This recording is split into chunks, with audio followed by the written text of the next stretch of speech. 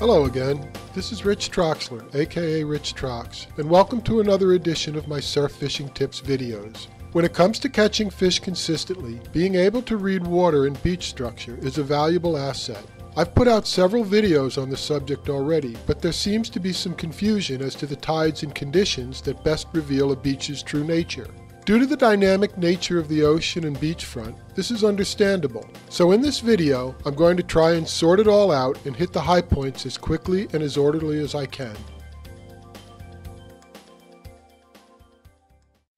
For starters, this video assumes you have an understanding of how waves work and to be familiar with the terms I will be using. So if you haven't already done so, it will be to your benefit to watch the first video in my Reading the Beach series on understanding wave and wave action. Like most things in life, one size does not fit all, and so it is with reading water and identifying beach structure. Some beaches are fortunate to have all kinds of easily identifiable structure, others not so much. Some have almost nothing to offer in the way of obvious structure, but there is always something somewhere, as nature never does linear, so it can really pay off if you can sniff them out.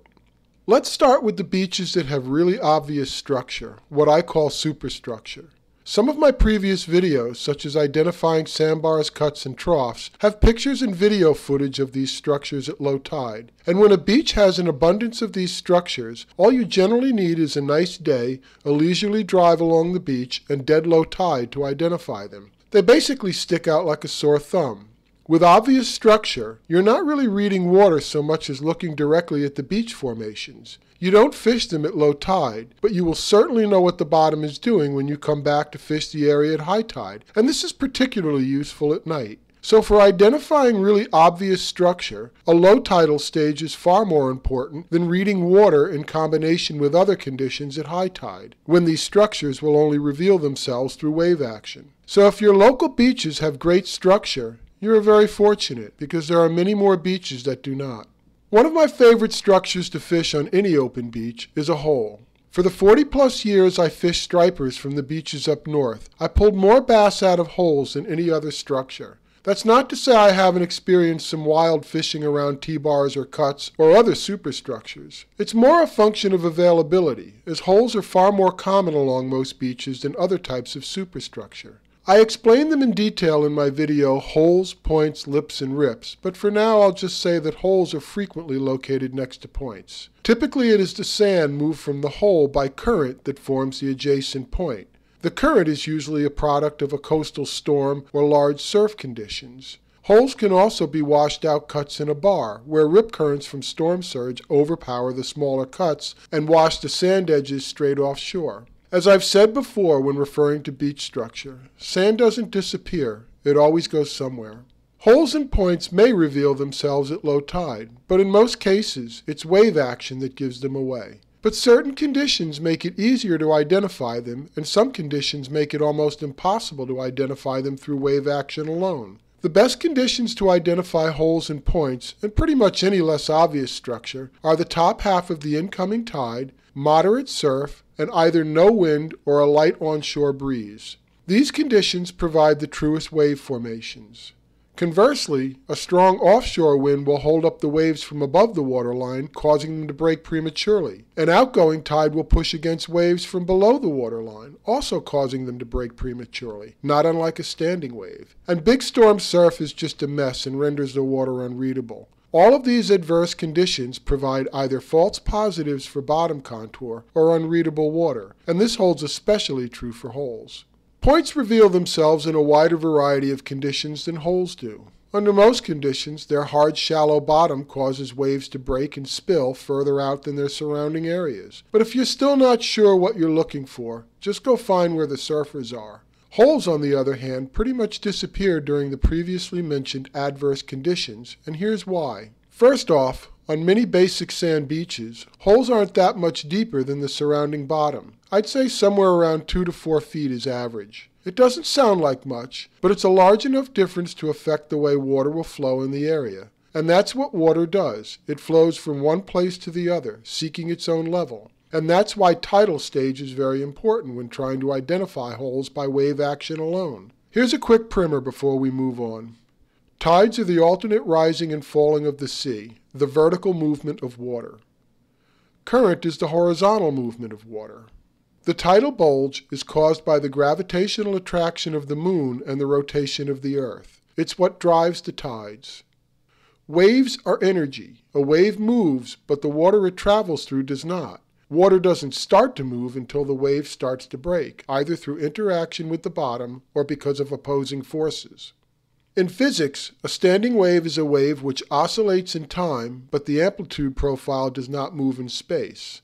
The nautical version of a standing wave is a wave which is unable to move forward because of the interaction with opposing current. Again, the point is that it is current that causes the wave to break, not interaction with the bottom. And lastly, waves come in sets. This is usually a period of smaller waves followed by a group of several larger waves. So here's how all of this fits together.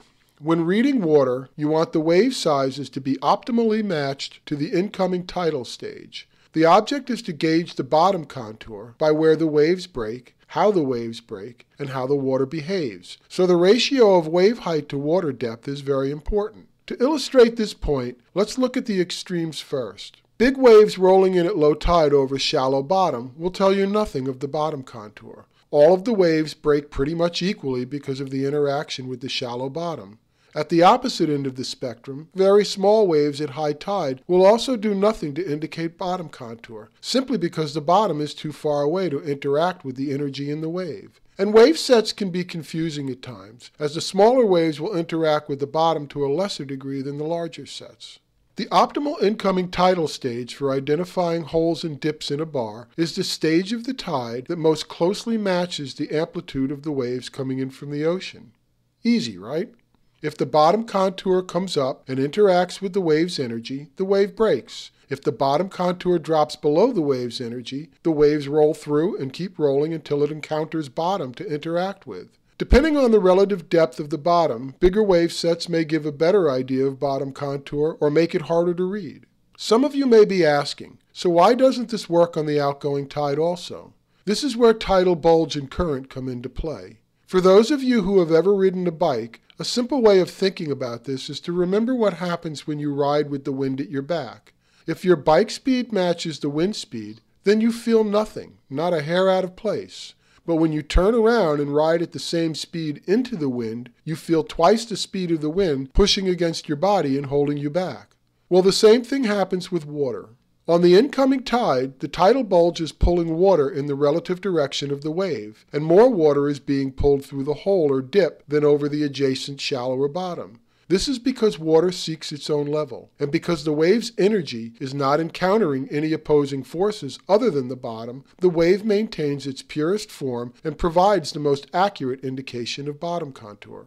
When the tide is outgoing, the opposite happens. The tidal bulge drags water away from the shore, with more water being pulled through the hole or dip because, again, water seeks its own level. The water moving away from shore through the hole is an oppositional force to the wave's energy. This causes the wave to break, much like a standing wave, and can easily be mistaken for interaction with the bottom.